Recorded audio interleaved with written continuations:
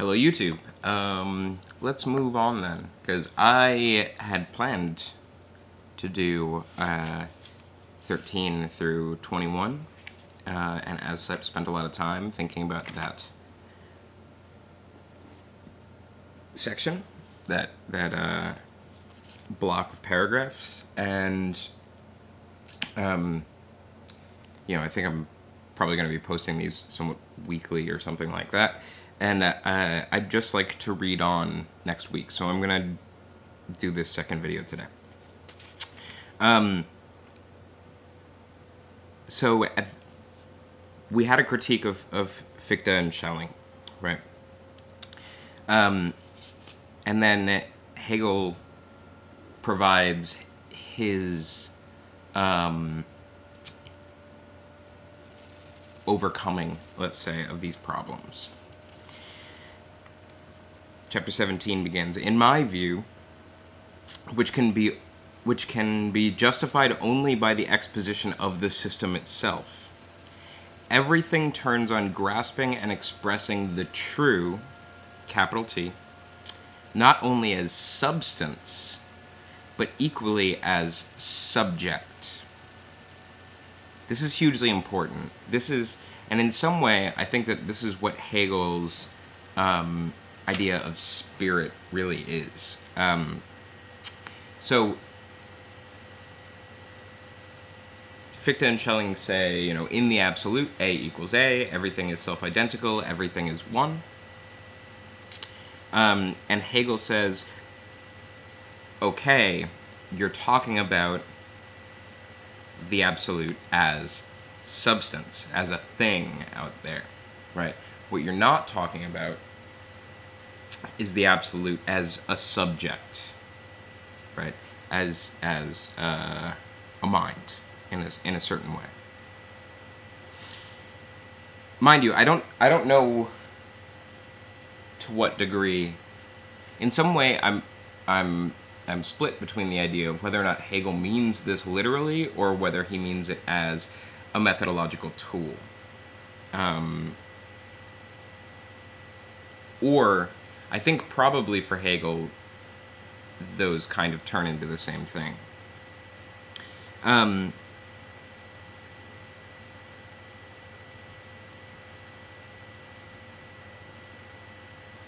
Okay, then we get, or that's the most important part about paragraph 17. Everything turns on grasping and expressing the true, not only as substance, but equally as subject, right? Then we get paragraph 18, which is, this is the real, I think, beginning of the Hegelian system. This is the first time he, like, actually talks about his system in any way. So this paragraph is really important. I'm going to read the whole thing. It's only a few sentences. Paragraph 18. Further, the living substance is being which is in truth subject, or what is the same, is in truth actual only insofar as it is the movement of positing itself, or the mediation of itself othering with itself. Pause there and explain what that means.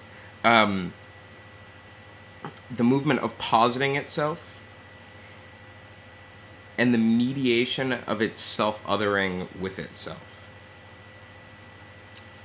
So imagine I look in a mirror, right? I see something staring back at me. I have to posit that that something is myself, right?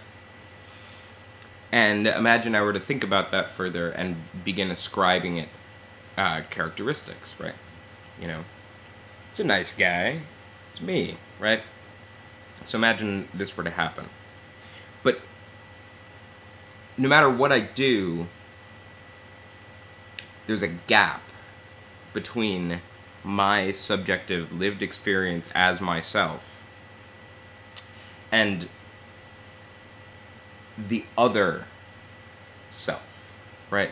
the other that I'm positing as myself, right? And that gap is, I think, the core of Hegel's system. This is, I think, the most important part of Hegel's system. Now, the self-mediation, okay, that's the movement of positing itself, right? Or is the mediation of its self-othering with itself. Now, the mediation, right, is I have posited this thing in the mirror as being me. And then when I cognize that thing now that I have posited as myself, that changes me. Does that make sense? Like, I produce this image, and then this image that I have produced in turn affects me. I have to reconcile this gap between the two. That is the mediation, right? Now, the only reason I use the idea of looking in a mirror is because I think that metaphor is going to come in handy a little bit later. But Marx, for instance, talks about labor in this way. And I think it's a useful tool of getting into Marx's philosophy, which obviously I'm not talking about here, but I think this idea is useful of explaining why this is important for Hegel, right? So for Marx, it's not that I'm looking in a mirror and then positing myself. An artisan cobbler who puts his style and self and aesthetic into making shoes, right? He puts his being, his creativity, his energies into making a shoe, right? That's also a form of positing oneself, right? And then the cobbler looks at the shoe and it changes him in turn. So there's this relationship between the cobbler and the shoe, and the gap between the cobbler and the shoe is what has to be overcome, or it has to be mediated. It has to be understood, right? So that's an example of the movement of positing itself, or is the mediation of its self-othering with itself. Self-othering just means I put myself into something in the world, right? This substance is, as subject, pure, simple negativity. And it is for this reason the bifurcation of the simple. Okay. The absolute as a subject, if we think of it as a subject, is pure, simple negativity. That means that it splits itself, right? You have, how to describe this? Negativity for Hegel is the gap between me and the mirror. I'll put it that way. Right. So, as subject, it is pure, simple negativity. That gap constitutes what the absolute is as subject. And it is for this very reason the bifurcation of the simple. So again, I am just here, I'm dicking around and whatever. I am a self-identical subject. I am myself. I am simple. I am without parts, right? But when I look in the mirror or when I make a shoe, I'm cut into two. And so I can see myself outside of myself. That's the bifurcation of the simple, the splitting in two of something. And the mechanism by which that happens is negativity, right? Now, only this self-restoring sameness or this reflection in otherness within itself, not an original or immediate unity as such, is the true. Okay. Self-restoring sameness, or this reflection of otherness within itself. What he means when he says sameness is the cobbler and the shoe, in some sense, share a sameness, right? The shoe can be thought of as the cobbler putting himself into the world, into this form, right? So it's at that level that it's sameness. Now, it's self-restoring in the act of mediation, right? In the act of the cobbler then understanding the shoe that he produced. So we have 3 steps here, which is very typical of Hegel. We have being in itself, which is just the cobbler. Being out of itself, which is the making of the shoe. And being for itself, which is the cobbler then recognizing the shoe that he has made, right? And that is the self-restoring sameness, right? That mediation between the two. And that's the reflection of otherness within itself, right? That it's the same thing. It's this mediation. And he says that's the true, right? That gap and the understanding of that gap, that's the true, right? Rather than some self-identical simplicity.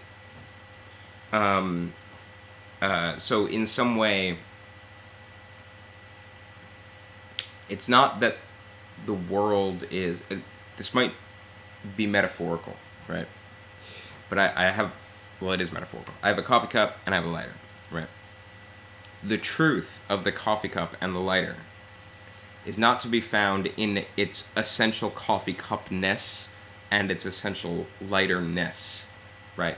But rather the gap between the two of them, the difference in itself, right? So this is a very difficult concept to come to grips with, but just bear with me, right? So yeah, talking about the lighter and the coffee cup. We tend to think that the difference is constituted by the sameness of the lighter and the coffee cup, right? The lighter is a thing unto itself, the coffee cup is a thing unto itself, and it's those two samenesses that produce the difference. What Hegel is implying here is that the difference comes first, right? The difference is primordial. The difference is the true, not the sameness of the lighter and the coffee cup, right? It's implying that. That idea becomes really important in 20th century continental philosophy. But that's a really difficult idea to wrap one's head around, I think. It's a very interesting idea. So yeah, that's only this self-restoring sameness, or this reflection and otherness within itself, not an original or immediate unity as such, is the true. It is the process of its own becoming. The circle that presupposes its end as its goal, having its end also in its beginning.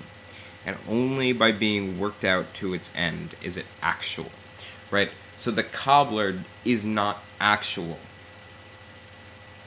He's abstract in a sense. He hasn't put himself into the world until he produces the shoe and then understands the shoe that he produces, right? That is the cobbler becoming a cobbler, right? That's the actual, and that's what's missing, again, from Fichte and Schelling. Their philosophy doesn't contain this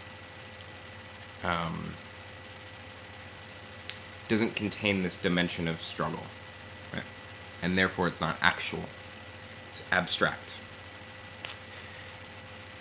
So that is, mind you, that's the first really the first statement of what becomes known as dialectic, right? You hear this term bandied about in Hegel a lot. And let me assure you that everything that you think you know about dialectic, typically people will say thesis, antithesis, synthesis. That's not what Hegelian dialectic is, right? So people often have the wrong idea of what it is. The point is the gap between the two. And it's not a synthesis between the two. It's a mediation between the two. It's a reconciliation between the two. It's not a combination of the two, right? But furthermore, there are other problems with that model. But this here, paragraph 18, is the first place where we get anything that looks like dialectic.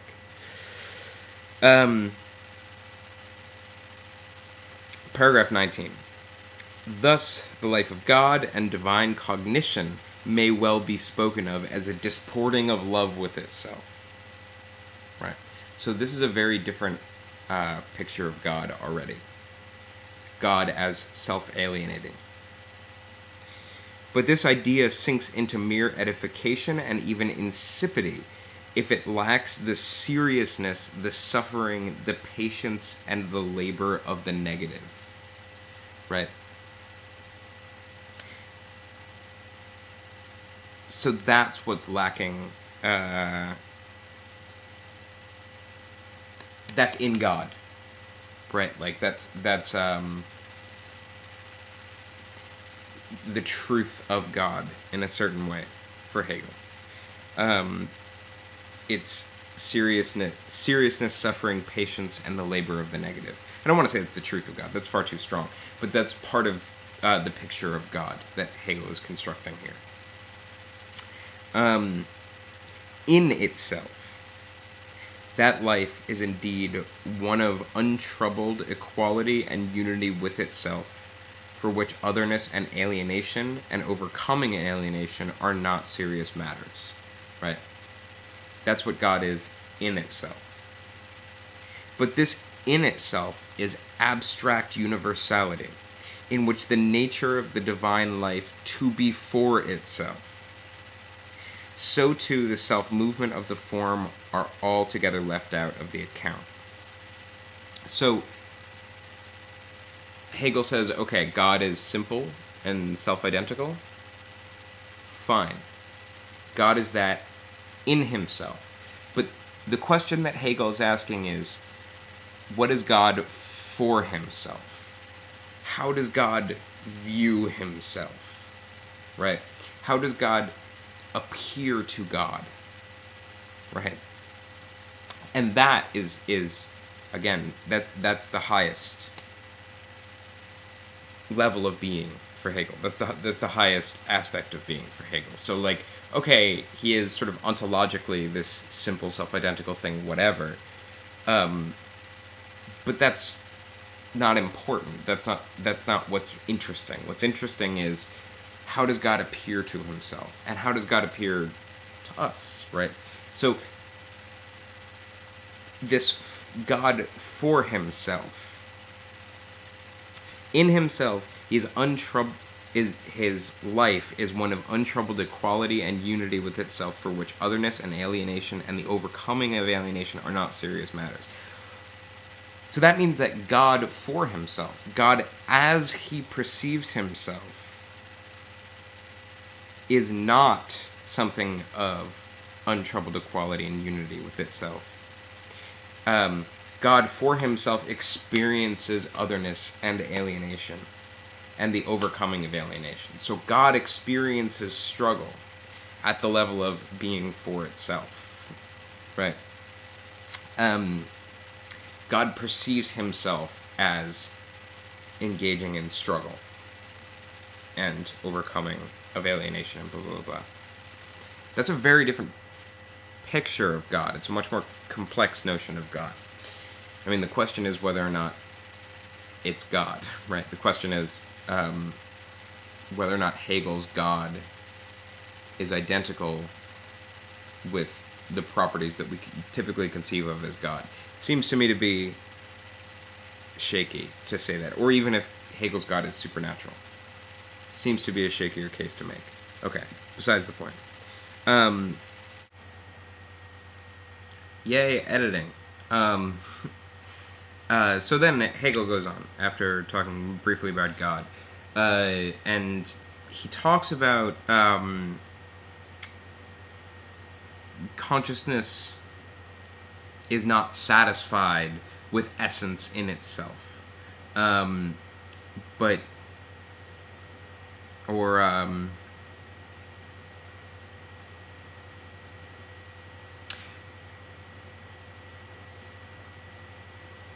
Just because the form is as essential to the essence as the essence is to itself, the divine essence is not to be conceived and expressed merely as essence, i.e. as immediate substance or pure self-contemplation of the divine, but likewise as form, and in the whole wealth of the developed form. Only then is it conceived and expressed as an actuality. So, if something were to be totally self-identical, if something were to totally be unto itself and simple, without parts, right, as God is typically conceived, then it would have no form, right? It would just be pure substance. And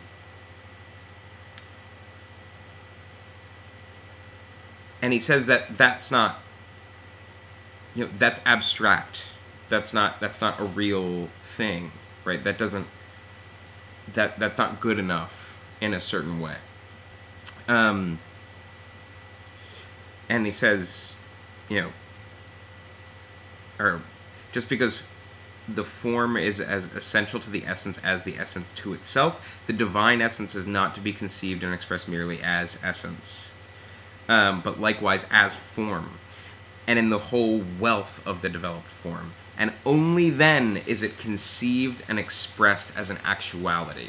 So God as something that's purely self-identical, like, sure, that might exist. God then contemplates himself, perceives himself. Even when we talk about, I mentioned the cobbler making the shoe. You could imagine God making the world and recognizing himself in the world. Right? And it's only through that process that God becomes actual. Otherwise, it's just an abstract, not interesting thing, right? Only through that process that God becomes God, for Hegel. Paragraph 20. The truth is the whole, but the whole is nothing other than the essence consummating itself through its development.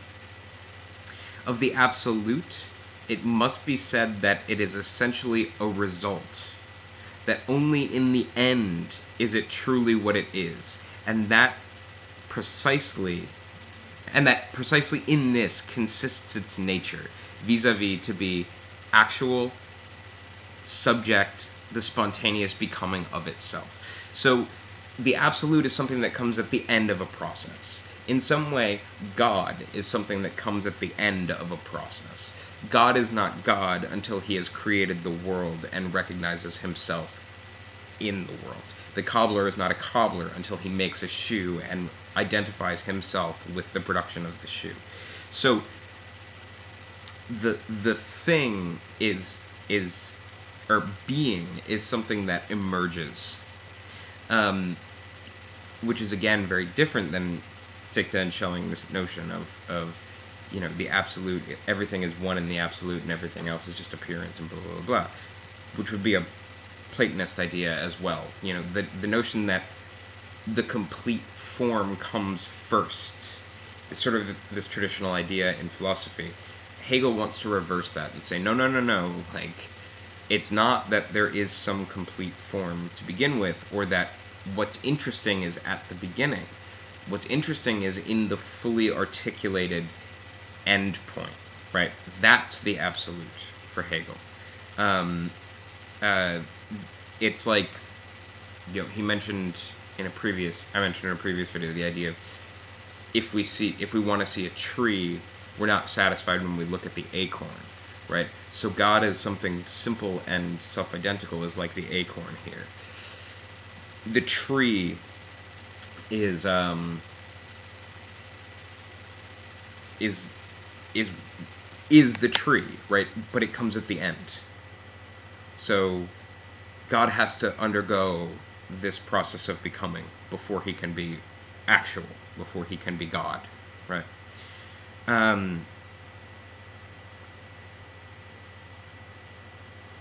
The beginning, well, though it may seem contradictory that the absolute should be conceived essentially as a result, it needs a little pondering to set this show of contradiction in its true light. The beginning, the principle, or the absolute, as at first immediately enunciated, is only the universal. Just as when I say all animals, this expression cannot pass for a zoology. Right? So, all animals is the universal, the abstract universal. Hegel uses this term, the abstract universal, every now and again. So saying all animals is a version of that. It doesn't represent a zoology, right? It's not it doesn't point to anything real. It's just something abstract and out there. So God, as purely something simple, is like saying all animals, right? So it is equally plain that the words the divine, the absolute, the eternal, etc. do not express what is contained in them. And only such words, in fact, do express the intuition as something immediate. And when Hegel says immediate, he means not mediated, as in hasn't articulated itself. Whatever is more than such a word, even the transition to a mere proposition, contains a becoming other that's hyphenated, right? A becoming other. So, again, the cobbler producing the shoe, that's an example of a becoming other.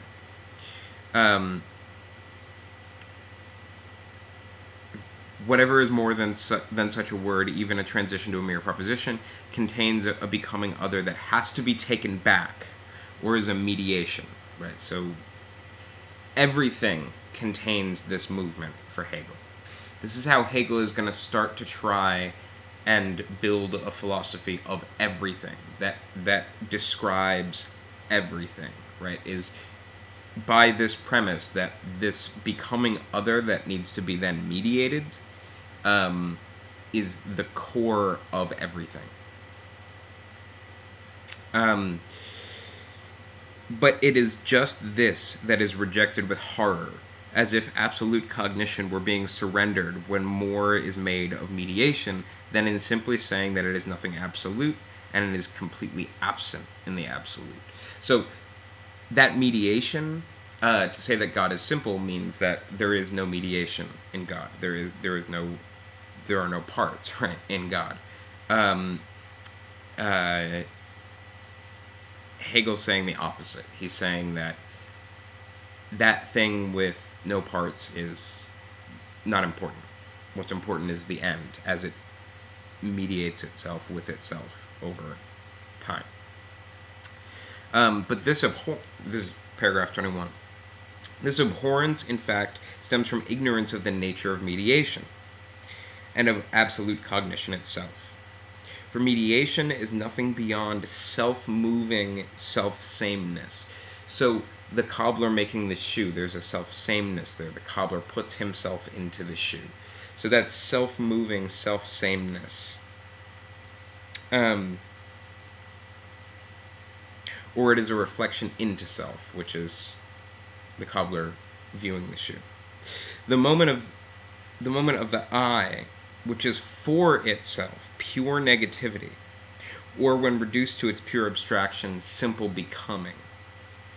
So the I perceives itself as the gap between itself and the thing that is posited, like the shoe, or God making the world, or you can plug all these different examples into this formula, but the I perceives itself as the movement that is produced by this gap. And that's becoming. That's what it means to become. To develop in the world, kind of.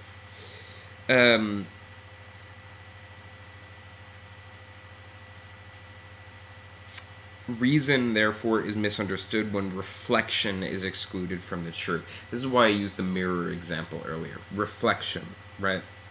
That's what he's talking about. He's talking again about that gap. So reason is misunderstood when that gap between the cobbler and the shoe is excluded from the true. That is, when we conceive of the true as simple, reason is misunderstood.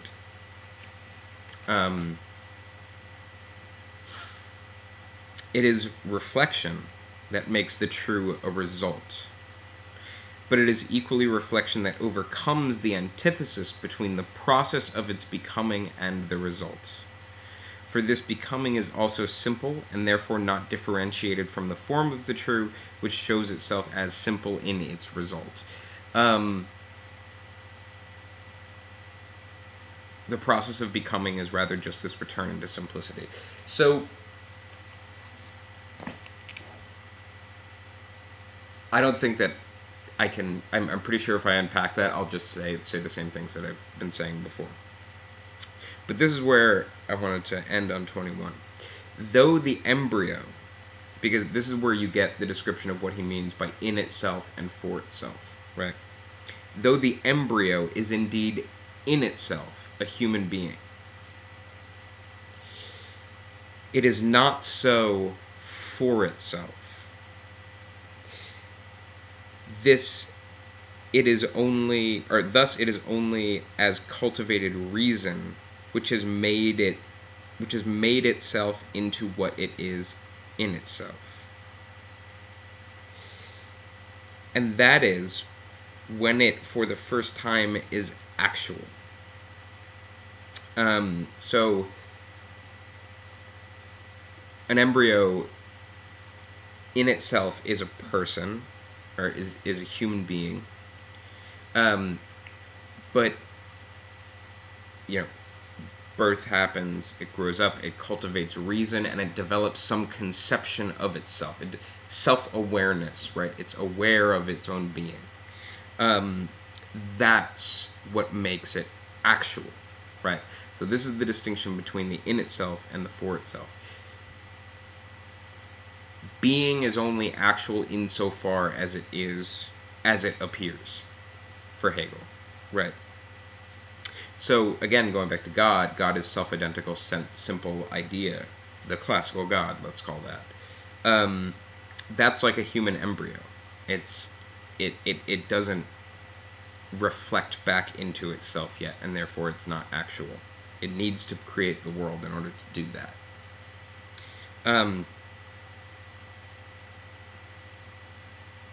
This result is itself a simple immediacy, for it is self-conscious freedom at peace with itself, which has not set the antithesis on one side and left it lying there, but has been reconciled with it. So, when the self, I think what he's getting at is when the self posits itself, right? So being in itself, being out of itself, and then being for itself, right?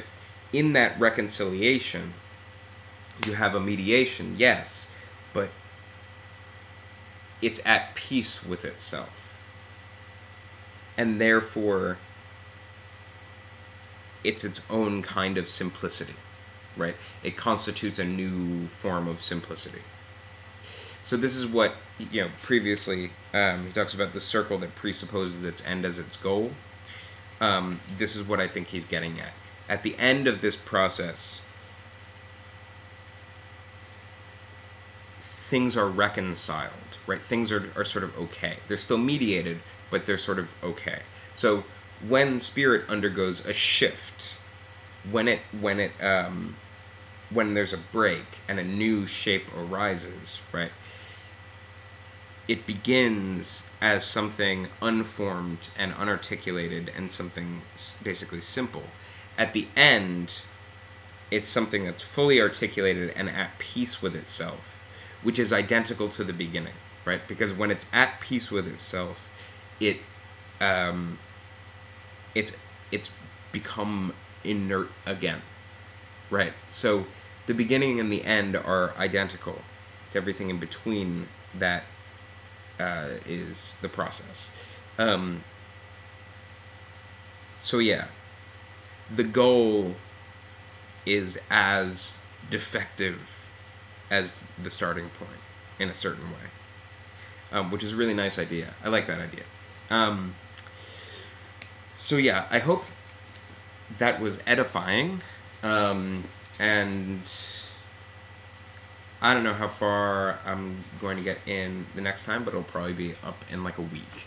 But that's like an hour of Hegel for you guys, which is a lot of Hegel for anyone to deal with. So take the next week, breathe, go out drinking with your friends, have a good day.